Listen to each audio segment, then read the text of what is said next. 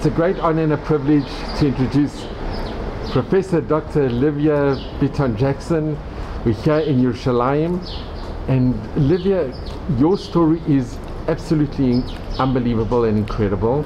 Yes. But could you tell us a little bit about your family history? Yes. Well, first of all, my name, Bitton Jackson. My personal family name, my maiden name, is Friedman. We were the family Friedman in a small town in Czechoslovakia, 18 kilometers from the capital of Slovakia, which is Bratislava.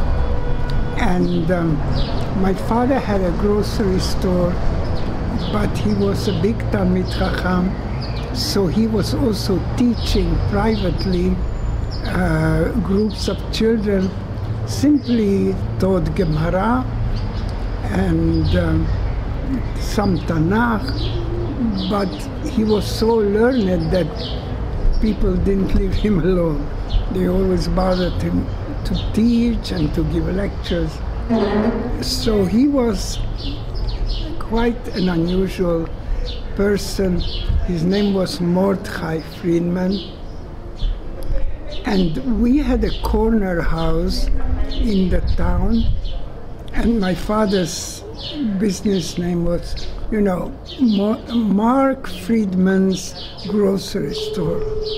Was more or less like in the town, a special place. So much so that 4 years ago I was back in Czechoslovakia for a reason that I'll tell you later. And there is a tall tower, and on it says the Friedman Corner. Wow. So the Friedman Corner became, what should I say, like a street name or whatever. I don't know to call it. But the Friedman Corner was so amazing, I couldn't believe it. And people knew about the Friedman Corner. That was the name of a place in that town. And the town also became much, much bigger. Now they have a beautiful theater, and they asked me to give a talk to the high school boys. And so the theater back, like a separate area in the theater, that's where I spoke to about 200 students. It's an amazing change and an amazing thing that the Jews are remembered. There is a sign that says this is in memory of the Jews of Shamorin, was the name of the town. And there is a non-Jew, a Goy, his name is Chaba Kish, and he is the one who established a memorial in the synagogue. Our local synagogue is beautifully renovated, and in the hall inside they have like a cultural center of Czechoslovakia commemorating the Jews of Shamorin. It's very interesting. I found it very, very moving. So now I had only one brother, my father, my mother, my brother, a 40 years older brother, and my mother had a sister in the town, an older sister. She was a widow. She had no children. So when we were taken away, she joined us. And then we were, of course, put in the trains and taken to Auchwitz in 1944, the beginning of June. And when we got to Auschwitz, the story was that all the children up to the age of 16 were selected out and sent to the gas chambers. So my best friend, Waldman Bobby, and her mother, and another good friend, Marty Goldstein, and her mother, we were all together, and as they were let through in the left lane, I also was walking with them, with my mother, and then Mengele, Joseph Mengele, the Malach HaMavet, Yamach Shemo. I looked like a German girl, I didn't look Jewish. I had long blonde braids, and I was much taller than the average girl of my age. So with being tall, blue-eyed, and with the blonde braids, he saw me and he stopped me. I was already on the other side, which was actually a few meters away from the gas chambers. And he called me back and he said to me, "Du, komm zurück," in German, "you come back." And he said to me, "Bist du Jüdin? Are you Jewish?" Here I'm in Auschwitz. He's asking me if I'm Jewish. I said, "Ja, ich bin Jüdin." And he took one of my braids and he says, "Was für eine schöne goldene Haare hast du. What beautiful golden hair you have." And I was shaking like a leaf because here is an assessment in German and we were so frightened. And I don't know what he wanted from me. And he said to me, "Wie alt bist du? How old are you?" I said, "Ich bin 13 Jahre alt. I'm 13. And he says, 13? He said, "Now remember, do you see the girls on the right who are marching there? They are 16 years old. He says, remember from now on, you are 16 and join them and you march together with them. But remember, from now on, anybody who's asking you, you are 16. So I started to walk to the right, and my mother got so frightened that they taking her little girl away. She opened her eyes big. She had big blue eyes, and he said to me, "Is this deine Mutter? Is this your mother?" And I said, "Yes." He said, "Mother, geh mit deiner Tochter, go with your daughter." And my mother started to walk with me. But together with us was my mother's sister, Aunt Serena. She was a widow. She had no children. And I was her favorite person. She always cuddled me. And she started shouting in Hungarian, "Laura, please don't leave me." So my mother turned to Mengele and said, "Herr Offizier, kann meine Schwester kommen mit uns? Can my sister come with us?" And he looked at her, and she was not tall, and she was not blonde, and she did not have blue eyes. She had big brown eyes. She was a beautiful lady. And he said, "No, you cannot go with her." And so we started walking to the right, and then my Aunt Serena started running after us, and one of the Germans gave her a big hit over the head, and she collapsed in a puddle of her own blood.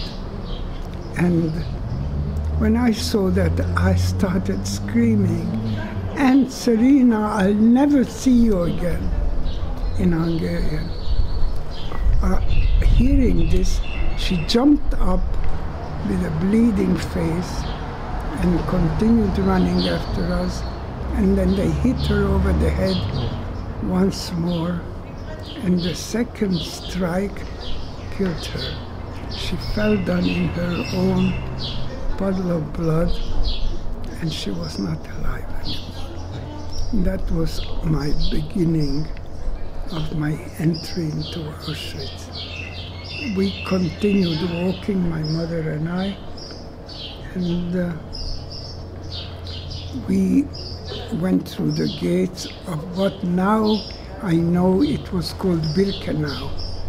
At that time we didn't know anything, but we came through Birkenau and we were there for a while, and then we were taken to a camp near Krakow, the Polish, the Galicianist town Krakow. And next to it was a big camp called Plaszow. And from there to other places.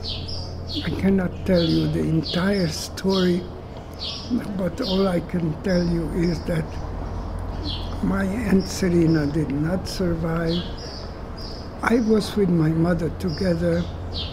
Throughout the years, my mother also got very badly injured in Auschwitz. It came to a point that she became such an invalid that she couldn't walk. She was 45 years old, and during the time I was 14, and I had to carry her on my back. I took her two hands on my shoulder, and this is how I walked, and this is how I schlepped my mother. And so from Auschwitz we went to Plaszow, and from Plaszow to Augsburg, and from Augsburg to Dachau. Whole story. I cannot tell And you. can I ask it you? would take days. I know, Livia, can I ask you, in Dachau, Yes, when you were liberated, yes, so you mentioned something unbelievable, that the American army brought in the priest and the mayor. yes. That wasn't in Dachau. I just want to tell you that from Dachau we were put on trains, and I don't know where they were planning to take us, but while we were in the trains for 12 days, trains, no food, no drink, and there was an incident also which I'm describing in my book, where the American Army, American Air Force attacked our train. They probably thought that it was a German army train. They were shooting through the sides and dropping bombs on the top. Terrible, terrible. At least half of the surviving Jewish prisoners were killed in that raid by the Americans. It was horrible. I'm describing it in the book. In the meantime, we also met my brother. I had a 4-year-old older brother who was in a different camp, and on the way he was also put on the same train. And at one point where the Americans attacked our train, we left the train because we thought the Americans are here. The Germans ran away, and we thought we are liberated. So we got out of the train, and on the train tracks we met my brother. My mother and I. That's unbelievable. My brother was in a terrible, terrible shape. He was what was then called a Musulman. A Musulman was called someone who was bones and skin and bones, and wasn't able to walk anymore, was in a very, very bad shape. He was just dragging himself. And then the Americans, then the news spread that the Germans were coming back. The Americans did not come. Somehow we were just attacked by the American Air Force, and the Germans drove us back into the train. And at that time my mother took my brother and said, I'm not letting him in another train, because he was complaining to us that the other prisoners were all putting their legs with the shoes on his head as he was lying, because he was in such a poor shape that he couldn't sit, he was lying. So my mother says, I'm afraid he's going to get killed. Says, we take him. And my mother tore a piece of her dress and with that piece of schmatte put it on his head and said, he's a woman. Make believe. And it could be, you know, we were all skin and bones, anything was possible. So we took him with us into the train, and it was this thing where the Americans attacked us was on a Shabbat. I remember that we were put on the train on a Thursday afternoon, and then on Shabbat was the attack by the Americans. This is after, I said, for 12 days. And then eventually, in the trains, we were liberated by the American army. We got to a place where the American army already occupied Germany, and where I told you that, where you read that they called us, when the Americans liberated us, we could leave the train, and I was very weak. I could barely walk, and so was my brother and my mother, but my brother was the worst. But anyway, we were able to leave the train, and we all were lying on the side of the tracks. And the Americans went into the town and brought out the elite, the leadership. Excuse me. Excuse me. Thank you. Okay.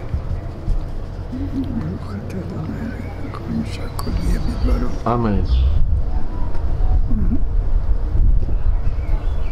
Excuse me.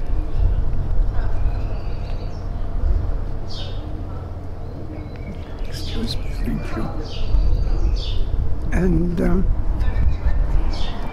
And that's where, as we were lying there at the train tracks, a German, so they brought out the town where we were liberated was called Seeshaupt, a beautiful resort in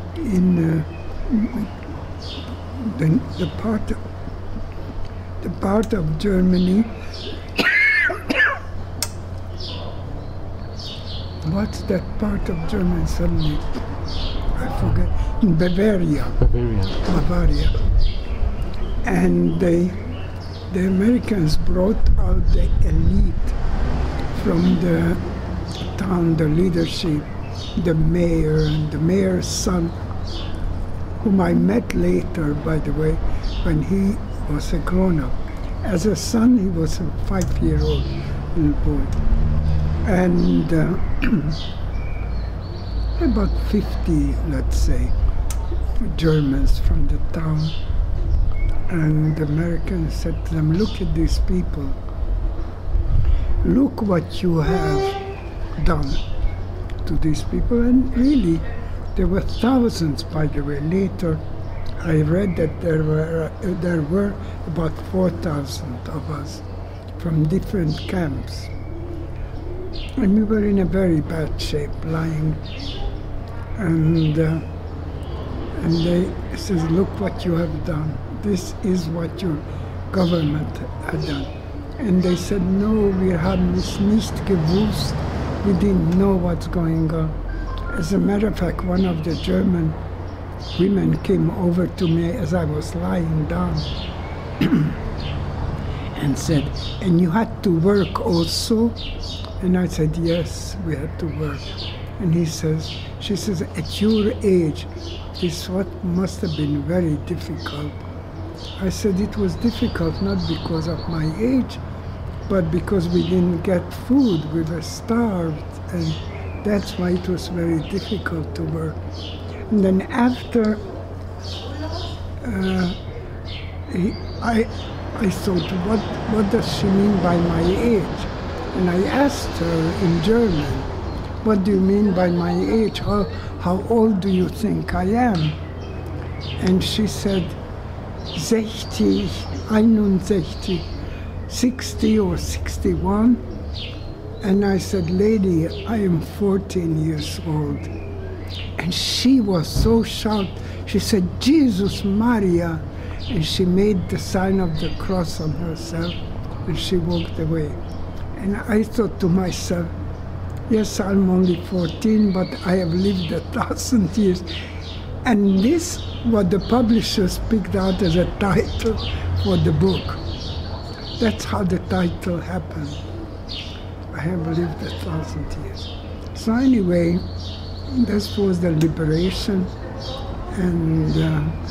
And you went back to your town? Yes, so we had to stay there because my brother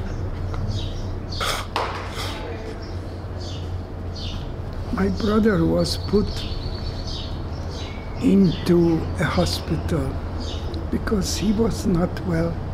He had, first of all, he was terribly, terribly skinny. He was completely like skin and bones.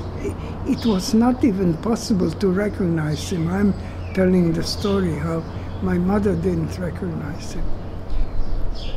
His cheekbones protruded through the skin, and he was the skin was infected, so he had pus coming out of his cheekbones. That's the kind of state he was in. So they put him in a hospital in the local area. So because of him, we stayed over about 2 months until he was well enough. Maybe not 2 months, no. I'll have to read the book. But roughly. And then we decided we are able to go home.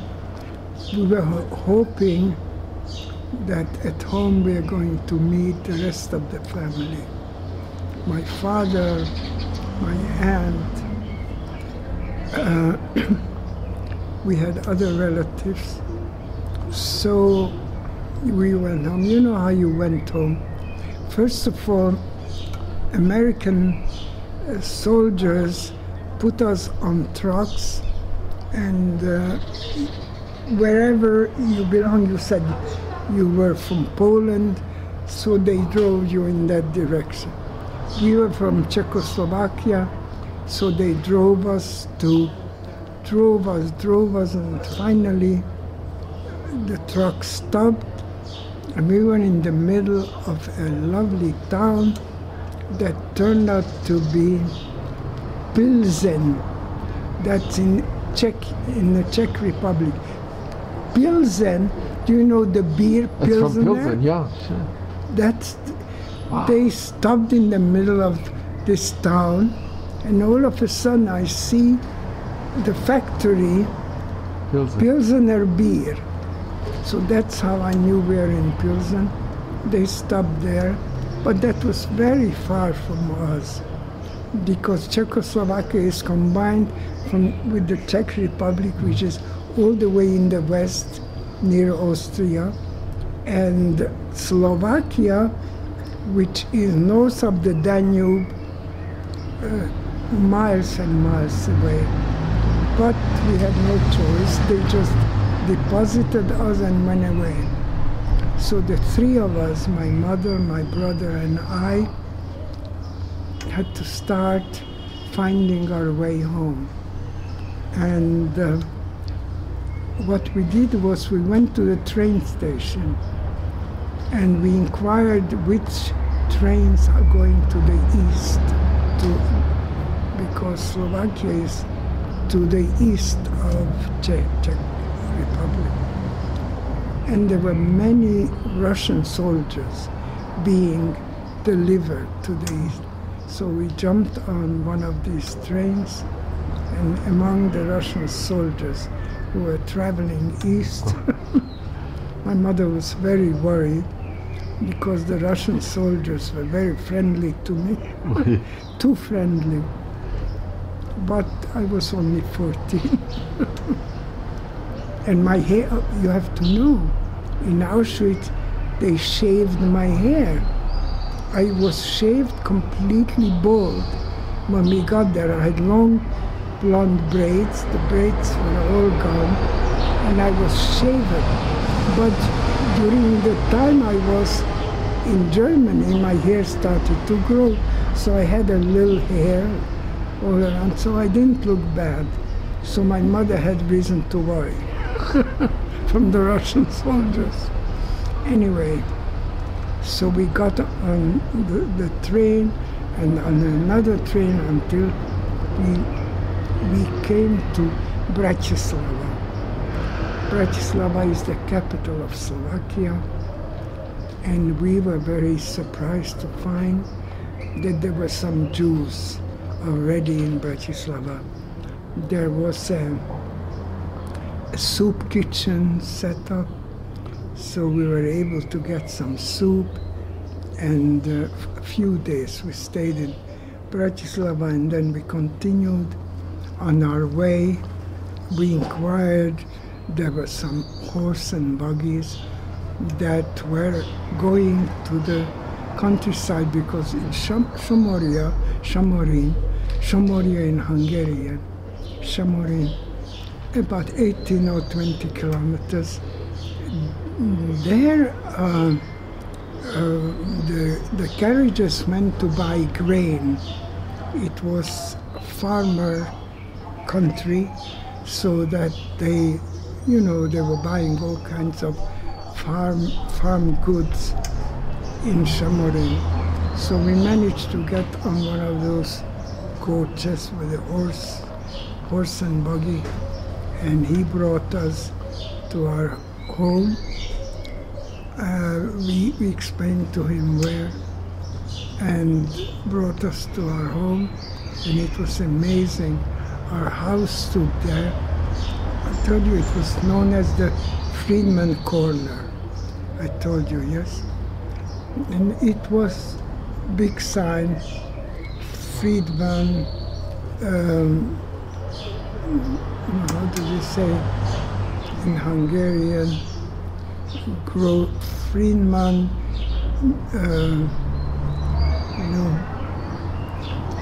my father had a store, not only grocery, all kinds of... Wholesale, like a wholesale store. Wholesale, yeah.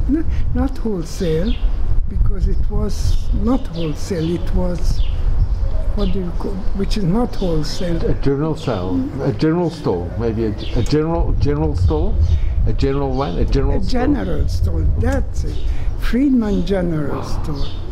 And he brought us there, one of the coaches, and we got off. And there was our house, completely stripped of everything. They took off the doors, the windows, and the house was completely, all the furniture, everything taken.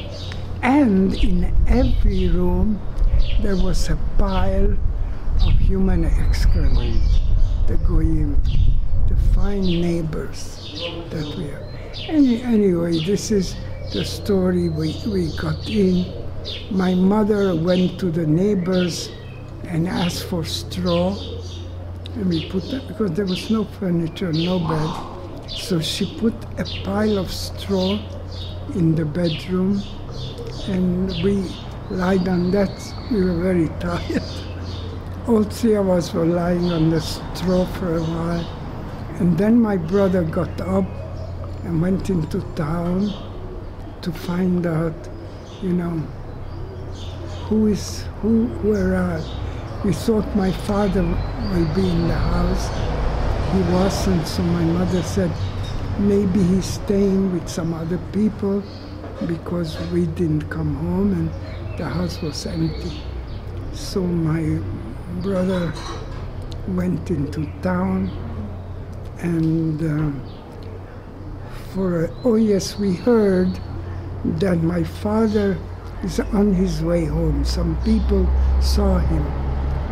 So my brother went to find out in which town he is, and then he came back with a piece of paper which I still have, a yellow piece of paper that said he died on the 3rd day of Chol HaMoed Pesach, between 2 and 3 in the afternoon.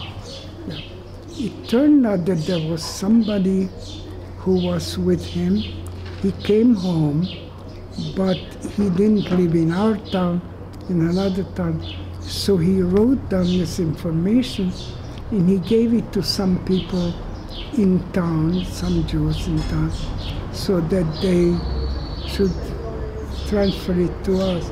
So this is how my brother came home. And I remember that we were standing, we had no chairs, so my mother and I were standing in the kitchen, and he came in and he said, push me down. He said, sit down. I must rend the tear in your dress because we have to sit Shiva for Daddy. He died on Pesach, and this was already the end of June. So he says the halacha is that if somebody died more than 40 days ago, then you sit Shiva only for an hour. And so he pushed me down, he tore my dress, pushed me down, and I sat down next to my mother on the ground, and we sat for an hour, Shiva, because Daddy wasn't coming home. That was a big, big shock to me. First of all, I was very attached to my father. I loved him very much. He was a big Talmid Chacham, and simultaneously he loved sport. He was very athletic. He knew how to swim. He taught me to swim. He knew how to skate, any sport. And I had a tendency for athletics. But my brother, no. My brother was not. He was a good Talmid Chacham, but my father called him der Bleierner Feigl, the leaden bird. He wasn't able to do athletics very well. So anyway, my father didn't come home, and we had to start making our life from then on. I cannot... Livia, can I just ask you, you tell the most amazing thing what happened with the photograph. That you heard about, that there was a photographer that took photos. Yes, yes. Could you just mention, because this is something unbelievable. You read about Sure. it. So before we were taken away, there was Dafka, the day before we were taken away, there was a German photographer in town who decided to take a picture of everybody, and I don't know why. I asked him, and he said, you will get a Ken card, you will get an ID card, so we need your photos. But we never got any Ken card. So he gathered all the townsfolk into one hall, and he took pictures of us. And the interesting part was that, I wrote that in the book, that he told the men, Mütze up, take off your hats. And the town was a religious town, so all the men had their head covered.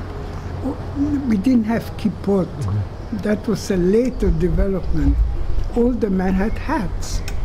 My father had a hat, my brother had a cap. So when he said, take off your hats, because he wanted to take a picture without hats on. And everybody took off the hat, even the Rav, Rav Zinger, was an older man with a long white beard and long white face. And he also took off his hat. I remember, to me, it was such a shocking sight to see the Rav without the hat and his beard, and the only person who didn't take off his hat was my father. And they said to him, Mordechai, he said, take off your hat. He says, I'll take off my hat when I will stand before him, and he'll take my picture, and he'll tell me to take off the hat. But why do I have to send Bor Apeti in the meantime? And sure enough, can you imagine? I don't know why everybody was like sheep, like tzon lateva. The goy said, take off your hats. They all took off their hats. And they were all religious Jews. And the Rav, the Vadai, took off his hat. And my father had his hat on. And when he stood before the photographer, he didn't tell him to take off the hat. And that's the reason why I found his picture. Because when I came back, I was looking for the photographer. He was not there anymore because we were already occupied by Russian army. So he ran away, and I went through all the drawers looking for pictures. Then I went into the backyard where there were two large baskets full of negatives, which were glass. At that time there was no plastic yet, such square glass. And much of the baskets with the glass, the top layers were clean glass because it had been raining. But I emptied, and I managed to find my father's picture because he had his hat on. That's how I was able to know this is it. Otherwise, how can you tell? There were hundreds of these glass plates with these dark shadows on it. You couldn't tell who it is. I could tell the Rav because he was the only one with a beard. So I put it aside, and I found my father's picture, and I found my picture because I was the only girl with braids. Nobody had braids because I had very straight hair, and my mother was sick and tired of putting curlers in my hair. So she decided to make braids. Braids, Jewish girls didn't wear braids. But my mother made braids, and you know what? That's what saved our lives. Wow. That's what. So I found the glass. If you want to know, I can show you. I have those two glass plates. You've got the glass plates? Yes, I brought them with me. I brought them all over because, first of all, there was no photographer in town after the war, so I went to Bratislava. And there, the photographer said, no, we cannot make copies from glass. We cannot. Because at that time, it was no longer the style. So in America, I took them with me to America, and there, it so happens I didn't even want to ask pictures because I thought from glass it's impossible. So I wrote my first book. I started writing. And when my first book was being published, the publishers, it was called the New York Times Book Company that published my first book. And they said, we want to have a picture on the book. I said, I have no pictures. And then I said, you know what, I have these glass plates. Do you think it's possible to make a picture from this? I said, sure, now it's computerized, everything. And they made a picture for my father and for me, out of those glass plates. So that's the first time when I saw my own picture also. And it is used on the cover of the book. I lived 1,000 lives. I have lived 1,000 years. 1,000 years. 1,000. Yeah, 1,000 lives would have been better. But it was 1,000.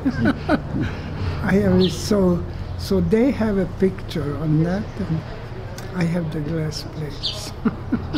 If you are interested, I can go. Very much. Livia, can I just ask you, when you give a talk, you always say that you survived for a purpose, and you make it your purpose to combat intolerance and yes, and hatred one for another, and also prejudice. You're very against prejudice. Yes. Because what happened in the Shoah was because of prejudice. It was the hatred of the Jews. If there wouldn't have been prejudice, there wouldn't have been any Shoah. And Livia, what message did you always give your students, and what message would you give to the future generations? Because you've lived the most amazing, not only 1,000 years, 1,000 lives, but miracles, really miracles. Well, the future so generations, we are in Israel, but whenever I was abroad, all over, I give lectures in Canada, in England, all over. I was taken to the north of England, all over. And I say to them, Eretz Israel, the fact that we have a land, this is why another Holocaust cannot happen. Because, first of all, people who has a land is a people with power. They would never dare do to the Jews what they did to us. We didn't have a land. Now we have Eretz Israel. So number one, the Jews are looked upon very differently. Anti-Semitism will never achieve what they achieved because we have Eretz Israel, the land of Israel, the state of Israel. And secondly, or maybe more importantly, whenever a hatred of Jews would arise anywhere, the Jews can come to Israel. They have a place to run to. No? We had no place to go. We were in the hands of the anti-Semites because we had nowhere to go. Now the Jews have a place to go. That's a big difference. And Livia, what I find is incredible is that you kept your faith. You remained, yes, your belief religious, in Hashem, yes, in God, and your faith. Yes, yes. And you remained religious after all you know saw. Why? Do you know your pasuk? What's your pasuk? A pasuk, according to your name, every person, every Jew has a pasuk. What's your name? Mine's Eliezer. Yes. Do you know your pasuk? You see, not everybody took the pasuk seriously. In my hometown, as soon as I was a little girl, I was taught my pasuk. My brother was taught his pasuk. My brother is Simcha Tzvi. He had two psukim, Simcha and Tzvi. A pasuk is where a pasuk from Tehillim, where the first letter of your name corresponds to the first letter of the pasuk, and the last letter of your name to the last letter. My Hebrew name is Leah, and my pasuk is Lo amut ki echye va'asaper ma'aseka. Lamed, the first letter, and Hey, the last letter. Lo Amo. And when I was a little girl, I was already told my pasuk. And do you know that this is what helped me survive? During the worst times, I kept saying, Lo amos ki echye v'asaper ma'aseka. Lo amos. At one point, we were taken on a march, and my mother couldn't walk anymore. And I was very, very weak. And I was schlepping her like this. And at one point, I was so weak that I myself fell down, and the both of us were lying down. And it was time to die. You know, many people died. As we were walking, they were too weak, they couldn't continue. They dropped down, and 2 minutes later, they were dead because we were so starved. We were at the end of our koach, at the end of our life, whatever. Strength, you had no strength. No strength. So I kept saying my pasuk. I remember at one time I fell down as I was schlepping my mother, and we were lying for a few minutes because I couldn't walk, and I said, Lo amus ki echye v'asaper ma'aseka. Lo amus ki echye v'asaper ma'aseka. Lo amus. I kept saying it. And it gave me koach. I will not die. And this is why there's no question that my pasuk helped me live. And helped me keep my mother alive. When we came home, survived, I said to myself, my pasuk is Lo amut ki echye v'asaper ma'aseka. Now, I didn't die, but the second half of my pasuk I have also to fulfill. V'asaper ma'aseka. I have to do Jewish studies, Torah studies, because that's ma'aseka, ma'aseya. Nachon? The Torah, where are the ma'asim of the Kadosh Baruch Hu described in the Torah? As soon as we settled down, I went in Bratislava. They organized already a Beis Yaakov seminary. There was an organization of Aguda. My brother went also, there was a yeshiva, Yesodei HaTorah. Yesodei HaTorah. My brother went and came back from Bratislava and says, you know what? There is a school for girls. I wasn't at all educated in Jewish studies. We were religious Jews, Orthodox. My mother wore a sheitel. But I didn't know anything about Yiddishkeit or Jewish history or history of Israel. I knew the brochas, every brocha. I knew what brocha to say for what. And I knew how to daven. But I didn't know any Jewish studies. And my brother came home from Bratislava and said, you know what? There is a girls' school. And I went in, and I wrote about it in the book, that I studied in a Beis Yaakov seminary, and very soon after I finished, I became a teacher of Beis Yaakov. I was a Beis Yaakov teacher for a number of years in Bratislava. And then I also got a job teaching Jewish children who went to public school were allowed to have 2 hours a week of Jewish studies. They were Jewish children. Christian children also had 2 hours to study their religion. So I was also teaching those little girls from public schools. Those who survived, many of them had no parents. Many of them. I'm writing about this too. That There was a little girl, for instance, who didn't know her name. She didn't know. She survived. She was hidden in a monastery. And in the monastery, they gave her a Christian name, Toda Rabba.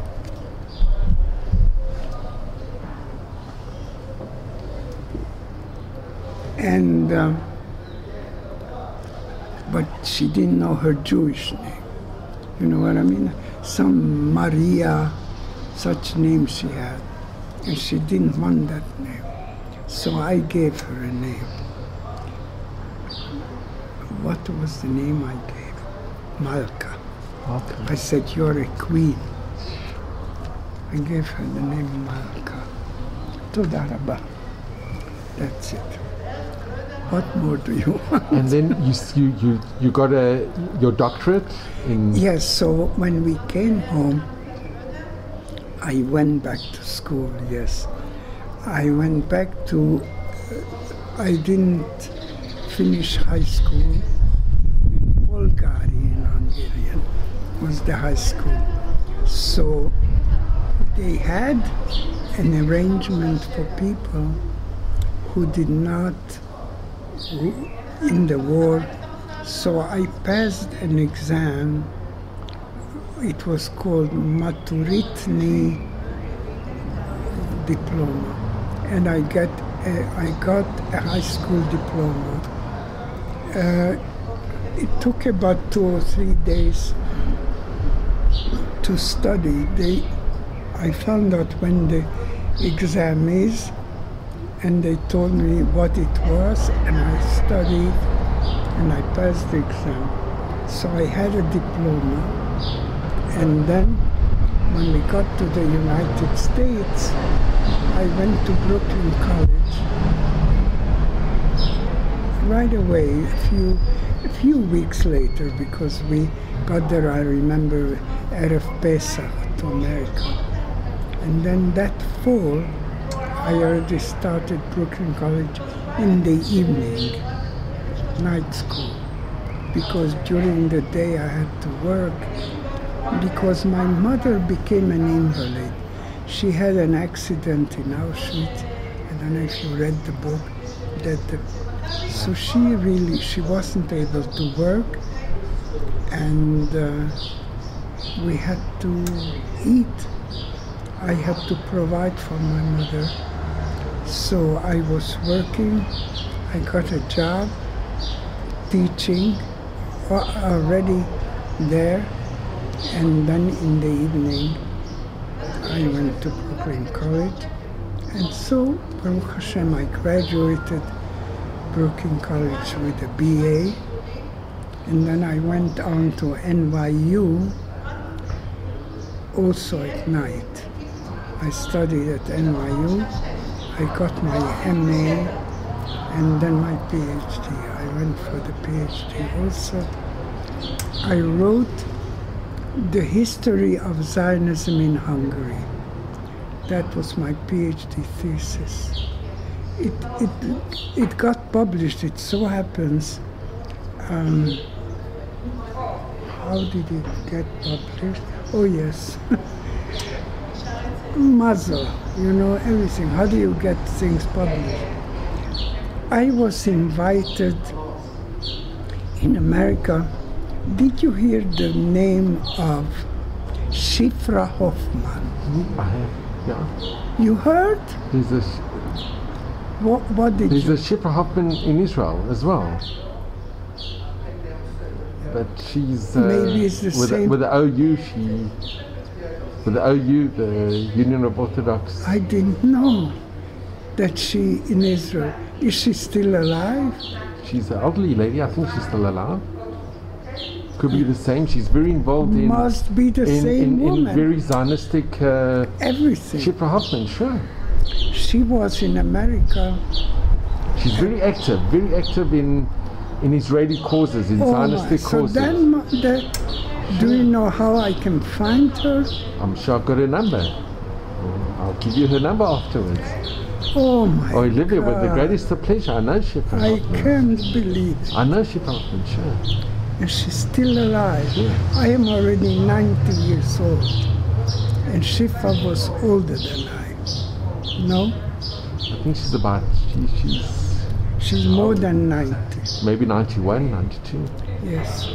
Shifra Hoffman, she always invited me to speak. She was a follower of Meir Kahane. She's still alive. Yes. And there was an organization, there was a dinner of the Jewish idea. And the Jewish idea was Meir Kahane's group, a very right-wing group, the Jewish idea. She said, we have a dinner, the Jewish idea, and I need a speaker. And I said, sorry, Shifra, I can't, because I started to write my story. That's when I started to write, and that was the book that came out, Ellie, Coming of Age in the Holocaust. And I had that book. I've got the book. That's the I had book. it many years ago. That's the book that I was just writing, and I decided to write it down because I met my husband, and my husband encouraged me to write. And that's how I started writing, with his encouragement. I'll get your number. And Shifra said to me, listen, bring along the pages that you're writing.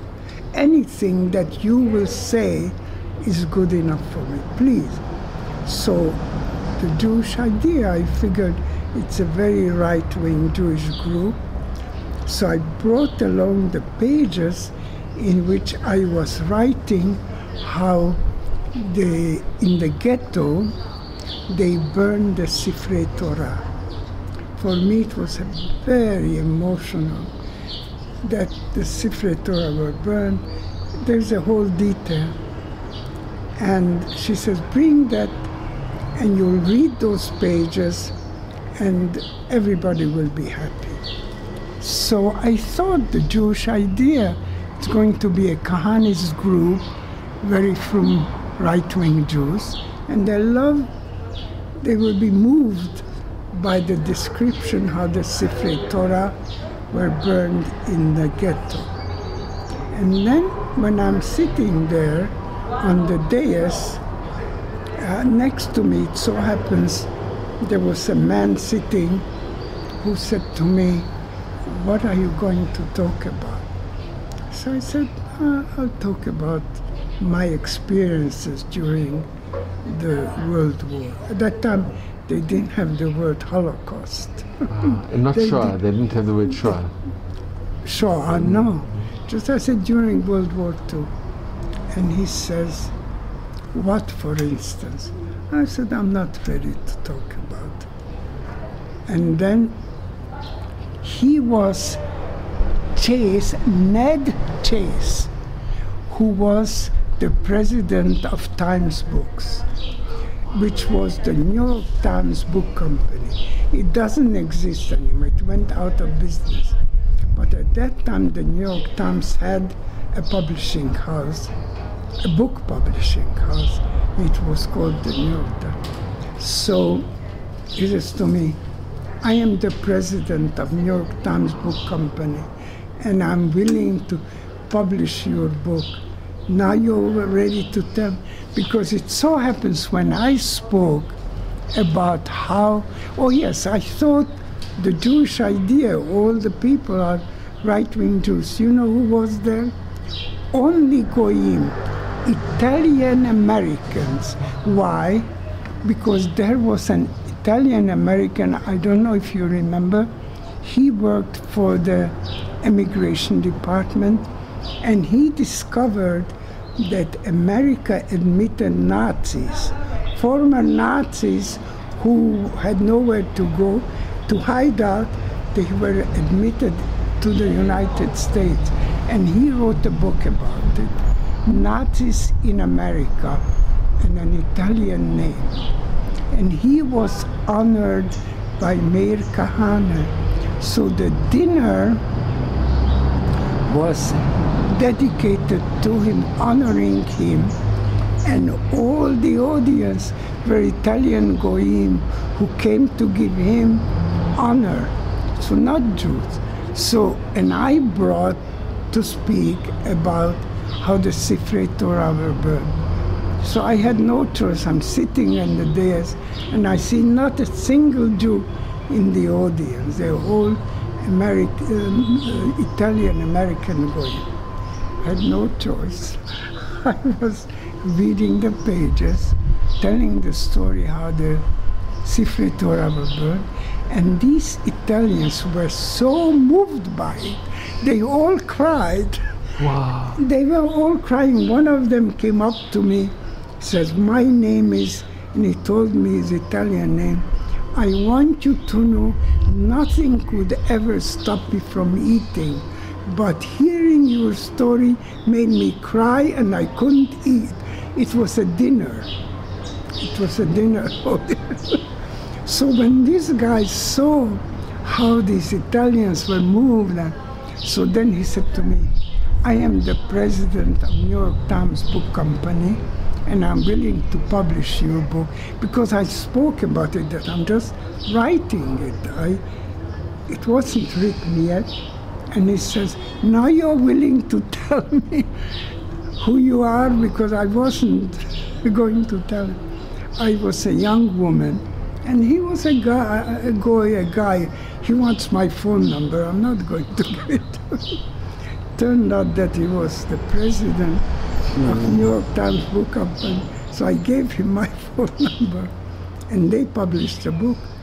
My first book was published by them, and it's very difficult to get your first book published. You know, it's a very difficult thing. If you already have one book published, already you have more chance to publish the others. And this is what happened. They published the book, and after that, you know, I have lived 1,000 years, and a number of 7 books were published. Well, Livia, I've lived 1,000 years. Is what? It's actually sold out in many bookshops. It's been sold out. Yes. Oh, so really? they're reordering. Yes. I get royalties. Yes. It's the most amazing book. I get royalties, and then I wrote a continuation called My Bridges of Hope that described the period after the war. And then there's a continuation, Hello America.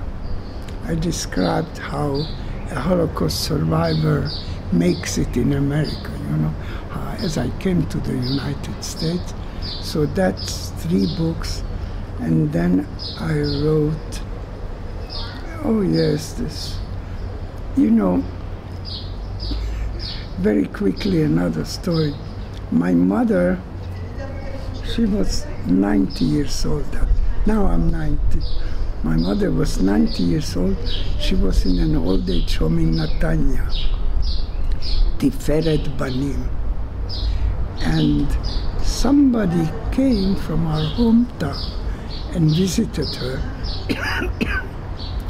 and told her that they are building a dam on the Danube River. You know of the Danube? Now, our town was very near the Danube. As a matter of fact, I learned how to swim in the Danube. We were walking to the Danube. My father taught me to swim in the Danube.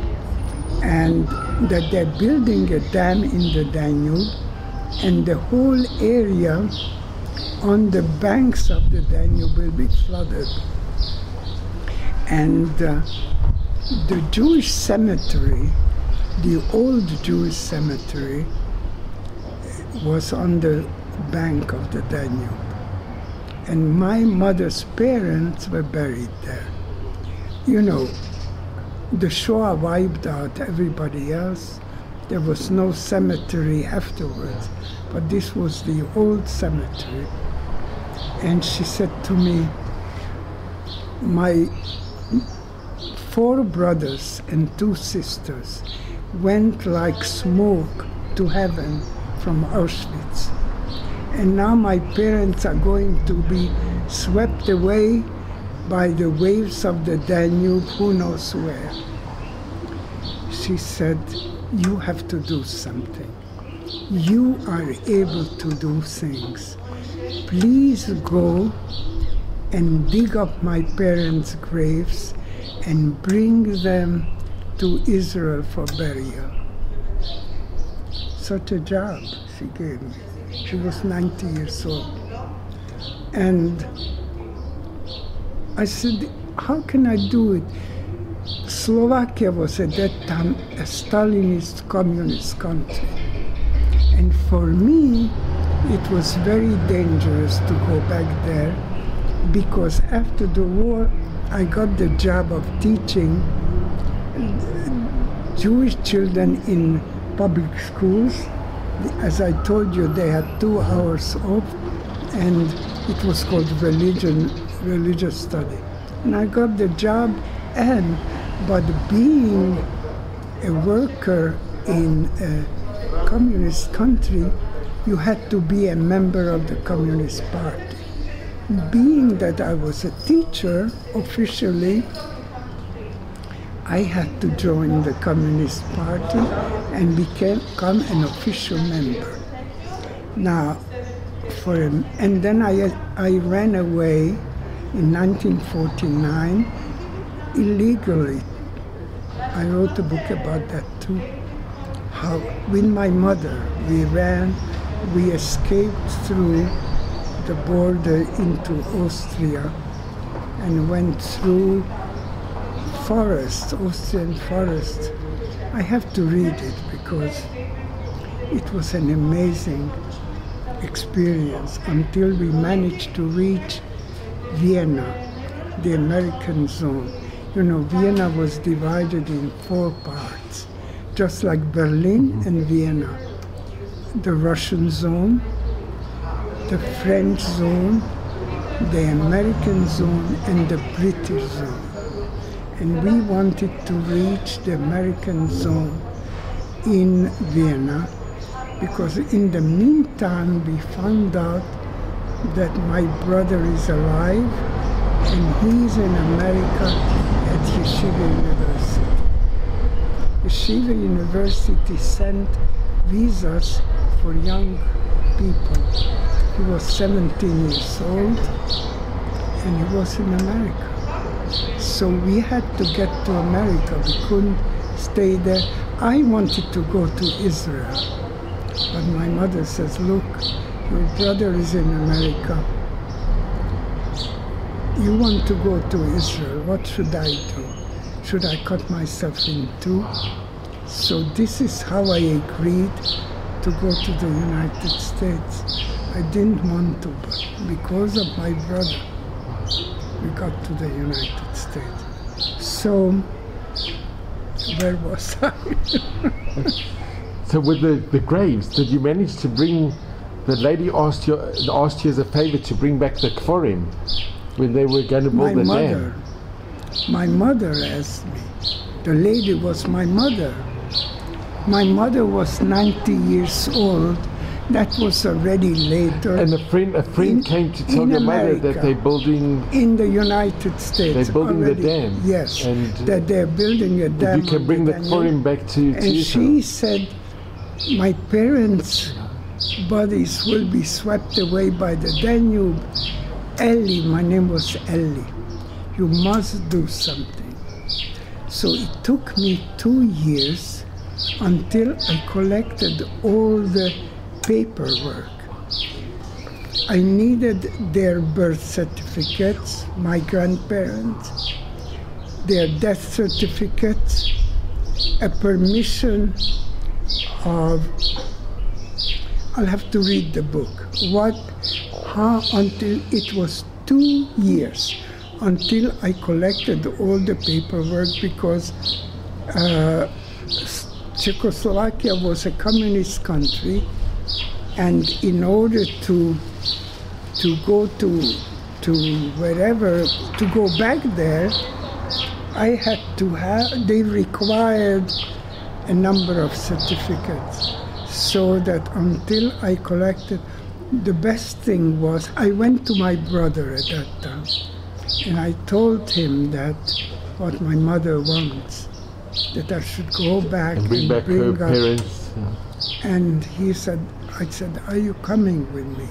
I need you, because you see, I was a member of the Communist Party, and I ran away illegally.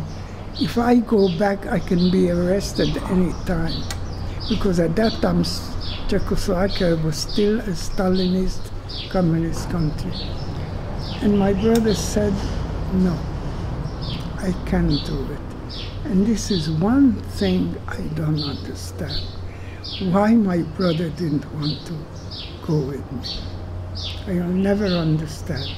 So my husband, by that time I was married to Len Jackson. He was an Irishman.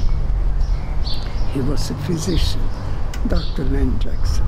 So he said to me, I go with you, and if you get in any kind of trouble, I have a British passport. I can always go to the British embassy and try to help you. So he volunteered to come with me. Without him, I couldn't have done it, because I was in a very serious trouble if I would be caught in Slovakia. Anyway, we went back and I wrote a book about it. The title is Saving What Remains. I brought back the remains. And you brought it back? I brought back my grandparents' remains, and they are buried here in Har HaMenuchot, and next to my grandmother, my mother is buried. Unbelievable. And now I bought a plot a few meters away. I found the plot. But Livia, I bought it for myself. we've got many years. At Mayvestream till 120, we've got but still can many you years. imagine? But you know what? That reminds me, I have to call up my friend Sammy. Do you know a fellow called Sammy Chevroni? He's a Macher type. He's a very good friend of mine. And he's the one who is now negotiating the price, because the original price of the plot was $20,000. But I said, I'm willing, if I can be buried a few meters away from my mother and my grandparents. I brought their bones here. But Livia, you're only 90, we still got at least 30 more years, Yes. of good years of Mazel and But Bracha. anyway, it has to be. But you know what? So Sammy said he's negotiating the price of $20,000. It's a little too high. Livia, I just want to mention something to you. I'm going to come, I'll be a little bit away. I just want to mention, because you mentioned, I'm just going to sit over here for a second, but, and I'll be looking at the camera. No, you cannot see. I know, just for a second. I just want to thank you so much, Livia. Thank you so very much. You mentioned about the name. My late grandmother is Zahava, and her Hebrew name is Zot Menuchati Adei Ad Poshev Kiavitia. You She know was her buried, pasuk. and she was buried on Har HaZeitim. Wow. And she always wanted to be buried. She wanted to live in Israel, and her name is. This is the resting place because I've decided. From where? From Tanakh, her name. No, but Zahava. from where did you bring? From South Africa. From South Africa, from Johannesburg. And she's buried in Har HaZeitim.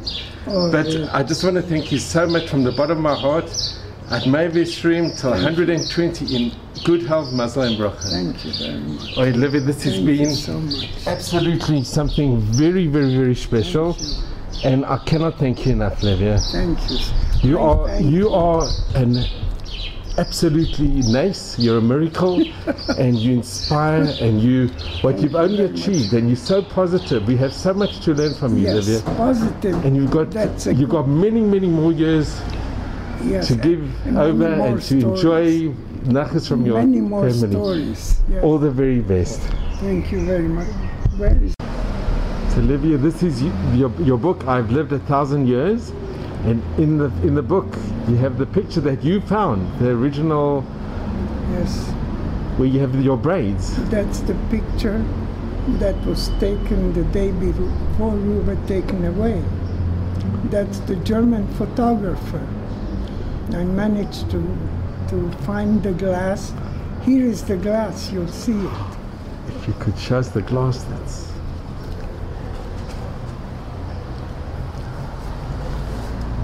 I'm just so afraid it shouldn't fall.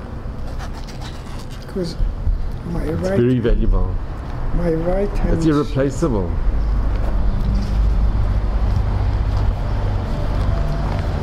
My right hand shakes.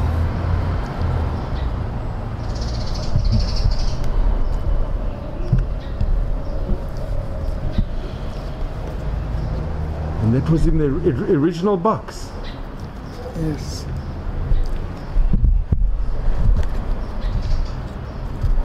That's my father. Wow, and you can see your father with the hat on. That's how you recognized that was your father. Yes. You took it. Here is the piece of paper that says that my father died, and this is my...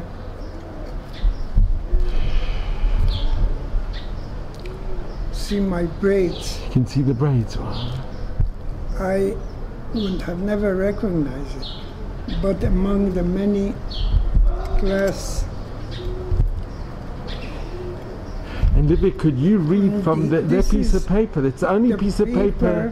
Is in Hungarian. It says meghalt, means died, 1945, April 2nd, between 2 and 3 in the afternoon. And now I don't know what else is written here, because I'll have to get out my glasses.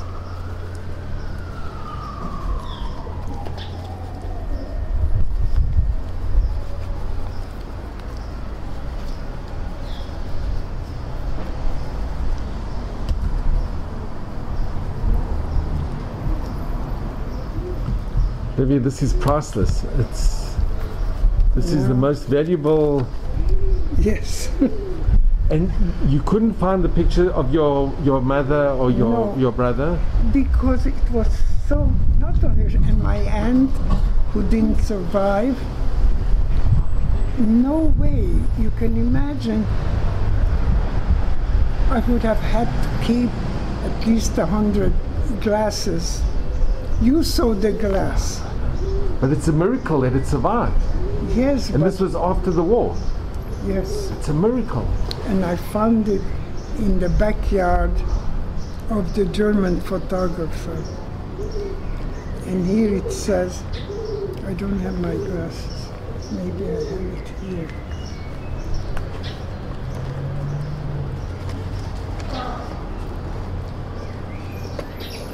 So I should be able to read it. Livia, thank you so much.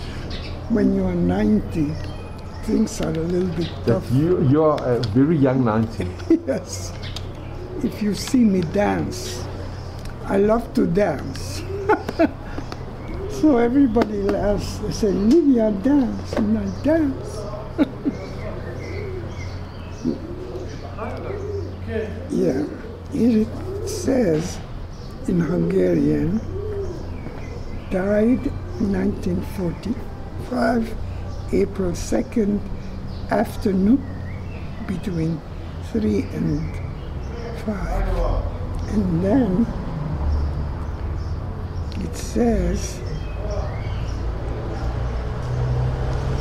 Auchwitz, Hol Hamoed, Third harmadik nap, állítólagos Orbánc és nedvesség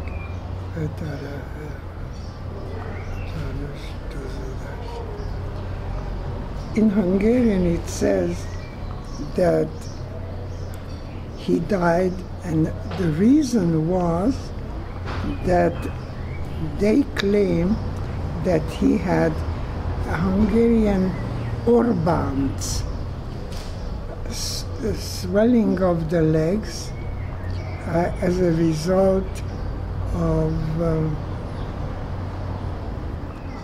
some infection.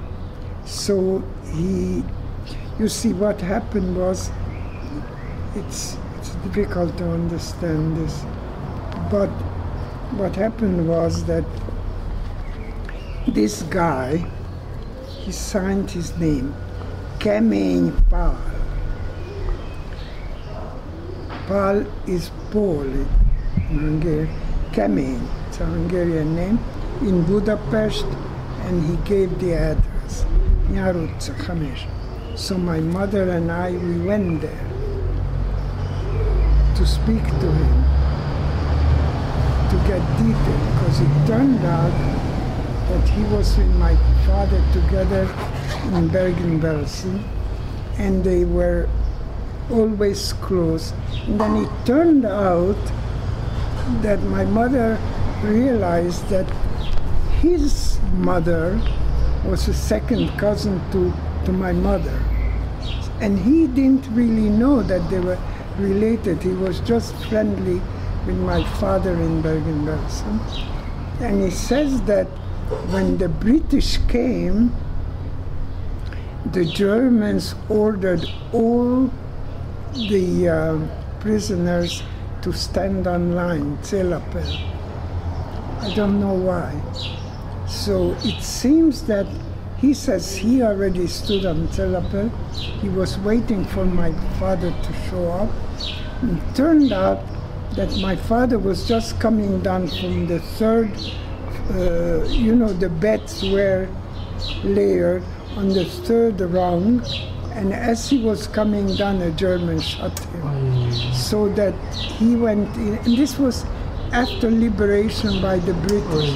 And this friend of his, the one who wrote, went inside.